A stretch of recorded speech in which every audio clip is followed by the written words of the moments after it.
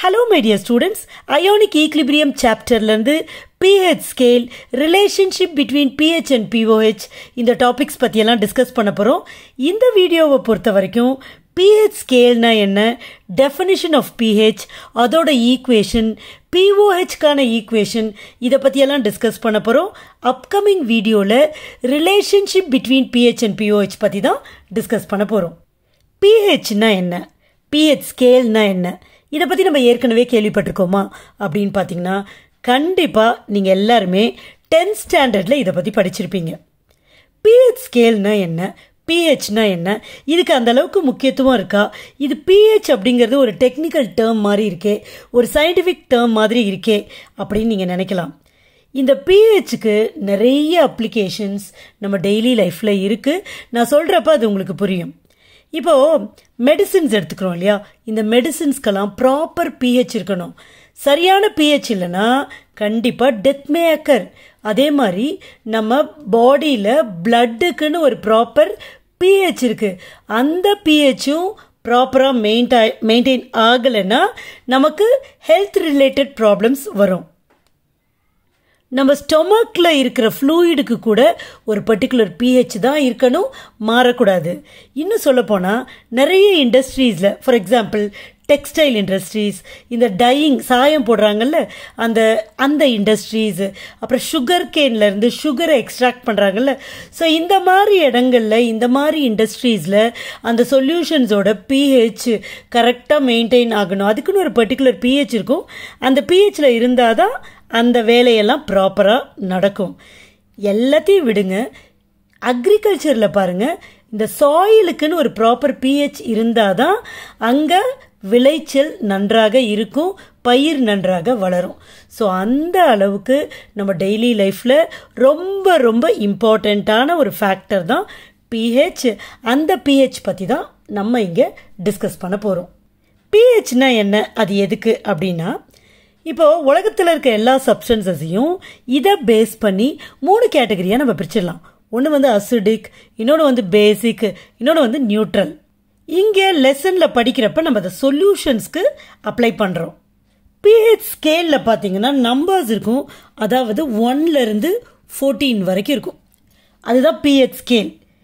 இப்போது 7 இருந்துச்சுன்னா நியூட்ரல், 7ஐ விட கம்மி ஆக ஆக இட் பிகம்ஸ் அசிடிக், 7ஐ விட அதிகமாக ஆக ஆக இட் இஸ் பேசிக். நம்ம pHன்னு சிம்பிளாக சொன்னால் கூட இதில் லாக் வரும். pH is a logarithmic scale. இதை இன்ட்ரடியூஸ் பண்ணவர் சொரன்சன் அப்படிங்கிற ஒரு சயின்டிஸ்ட். சரி, இது எதுக்கு pH அப்படிங்கிற நொட்டேஷன் அப்படின்னு நீங்கள் நினைக்கலாம். pHனா 2 விதமாக சொல்கிறாங்க. ஒன்று வந்து potential of hydrogen R power of hydrogen. இதை வந்து ஒரு ஃப்ரெஞ்சு வேர்ட்லேருந்து தான் டிரைவ் பண்ணி ஷார்ட் ஆக்கிட்டாங்க, which is puissance de hydrogen. Let's see the definition of pH.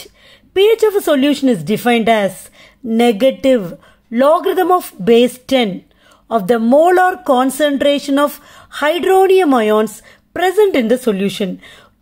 ஒரு டேர்மும் ரொம்ப ரொம்ப முக்கியம், அதுக்கான மீனிங் இருக்குது. நெகட்டிவ், ஸோ ஈக்குவேஷனில் கண்டிப்பாக மைனஸ் போடுவோம். லாக்ரிதம் மைனஸ் போட்டு LOG போடுவோம், லாக்ரிதம் ஆஃப் பேஸ் 10, ஸோ LOGக்கு கீழே பேஸ் 10 போடுவோம். Of the molar concentration, molar concentration அப்படின்னு சொல்கிறப்ப கெமிஸ்ட்ரியில் எப்படி டினோட் பண்ணுவோம், ஸ்கொயர் பிராக்கெட் போடுவோம். So square bracket hydronium ions, hydronium அயான்ஸ்னா H3O+. So இதெல்லாம் சேர்த்து பாருங்க, pH is equal to minus log base 10 square bracket அதுக்குள்ள H3O+ அயான்ஸ். இந்த ஈக்குவேஷன்ல இருந்து நீங்கள் H3O+ அயானோட கான்சன்ட்ரேஷனையும் நம்ம கண்டுபிடிக்கலாம். ஏன்னா ஆசிட் அப்படிங்கிறப்ப தான் அது pH அப்படின்னு சொல்லுவோம் இல்லையா, அப்போ H3O+ அப்படின்னோடனே நம்ம ஆசிட் தான் அப்படிங்கிறத புரிஞ்சுக்கலாம். ஸோ அந்த சொல்யூஷனில் இருக்கிற H3O+ கான்சன்ட்ரேஷனை கண்டுபிடிக்கிற மாதிரி இந்த ஈக்குவேஷனை நம்மளால மாற்ற முடியும், which is H3O+ is equal to 10 power minus pH.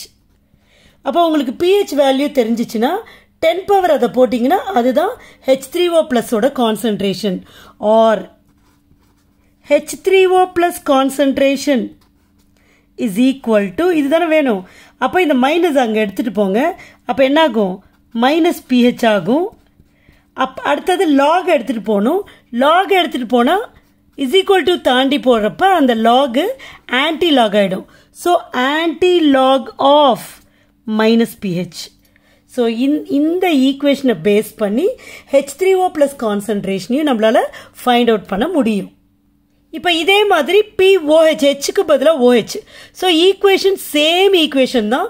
Instead of H3O plus நீங்கள் என்ன பண்ணணும்? OH மைனஸை எழுதணும். அடுத்தது நியூட்ரல் சொல்யூஷன்ஸ். அதில் பாருங்கள், அசிடிக்காக இருந்தால் H ப்ளஸ் கான்சன்ட்ரேஷன் அதிகமாக இருக்கும், H3O ப்ளஸ். பேசிக்காக இருந்தால் OH மைனஸ் அயான் கான்சன்ட்ரேஷன் அதிகமாக இருக்கும். இப்போ தேர்ட் கேட்டகரி என்ன சொன்னேன்? நியூட்ரல் சொல்யூஷன் சொன்னேன். அப்போது இந்த H3O ப்ளஸ் கான்சன்ட்ரேஷனும் OH மைனஸ் கான்சன்ட்ரேஷனும் ஈக்குவலாக இருக்கும். சாதாரணமாக H3O ப்ளஸ் கான்சன்ட்ரேஷன் எவ்வளவு? 1 × 10⁻⁻⁷. அதே தான் OH minus அயானோட கான்சன்ட்ரேஷனும் at 25 degree C. அப்போ நியூட்ரல் சொல்யூஷனில் பார்த்தீங்கன்னா at 25 டிகிரி C இந்த H3O plus concentration will be equal to OH minus ion concentration. அப்போ நியூட்ரல் சொல்யூஷன் அப்படின்னு சொல்கிறப்ப H3O ப்ளஸ் கான்சன்ட்ரேஷன் நமக்கு தெரியும், which is equal to 10⁻⁷. அப்போ this is equal to பாருங்க, இந்த -7 லாக் வரப்ப முன்னாடி கொண்டு வரலாம். ஏற்கனவே மைனஸ் இருக்கு, இந்த மைனஸ் இருக்கு, minus into minus plus 7 lock இந்த 10 இந்த பேஸ் 10. இப்போ லாக் 10 பேஸ் 10 எவ்வளவு? 1. அப்போ 7 × 1 7. Okay. So neutral சொல்யூஷனோட pH value என்னன்னு பார்த்தீங்கன்னா 7. ஸோ இதே மாதிரி நியூட்ரல் சொல்யூஷனோட pOH நம்ம கால்குலேட் பண்ணலாம். அப்போ ஈக்குவேஷன் என்ன ஆகிடும்? pOH is equal to minus log 10 OH minus ion concentration. This is equal to minus log 10 OH மைனஸும் எவ்வளோ தான் இருக்கும் கான்சன்ட்ரேஷன்? அதுவும் 1 × 10⁻⁷ தான். ஸோ 10⁻⁷ போடலாம். இப்போ -7 முன்னாடி வரும், மைனஸ் இன்ட்டு மைனஸ் ப்ளஸ் ஆகிடும், 7 ஆகும். லாக் 10 பேஸ் 10 இருக்கும். இந்த லாக் 10 பேஸ் 10 ஈக்குவல் டு 1. அதனால this is equal to 7. So ஒரு நியூட்ரல் சொல்யூஷனோட pHம் 7 தான், pOHம் 7 தான். இந்த நெகட்டிவ் சைனுக்கு ஒரு இம்பார்ட்டன்ஸ் இருக்கு. ஏன்னா pHக்கான ஈக்குவேஷனில் மைனஸ் வருது பாருங்க. அதாவது H3O ப்ளஸ் கான்சன்ட்ரேஷன் அதிகமாக இருந்தால் pH வேல்யூ டிக்ரீஸ் ஆகும். ஒரு H3O ப்ளஸ் கான்சன்ட்ரேஷன் டிக்ரீஸ் ஆச்சுன்னா pH வேல்யூ இன்க்ரீஸ் ஆகும். கடைசியா இன்னும் டீப்பா நீங்க என்ன புரிஞ்சுக்கணும்னா, acidic சொல்யூஷன்ல H3O plus concentration will be greater. Basic சொல்யூஷன்ல OH minus ion concentration will be greater. Neutral solution la H3O plus concentration will be equal to OH minus ion concentration.